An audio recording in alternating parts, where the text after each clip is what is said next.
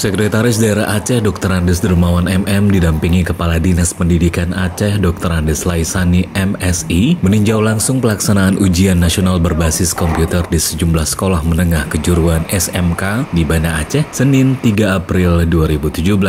Sekda Dermawan meninjau pelaksanaan UN di SMK 1, 2, 3, dan melihat langsung para siswa-siswi SMK yang sedang mengikuti ujian nasional di beberapa ruang ujian di SMK tersebut. Selain ketiga SMK tersebut, Dermawan juga meninjau pelaksanaan UN di SMK 5 Banda Aceh. Peninjauan pelaksanaan UN tersebut, kata Dermawan, untuk memastikan pelaksanaan ujian nasional berbasis komputer atau Unbk berjalan lancar dan tidak terjadi permasalahan baik teknis maupun non-teknis.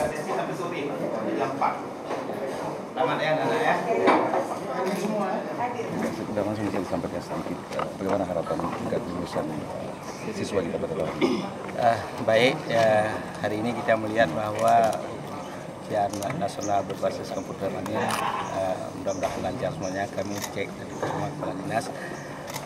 Yang pertama lancar-lancar saja, nggak ada kendala baik teknis maupun yang non teknis.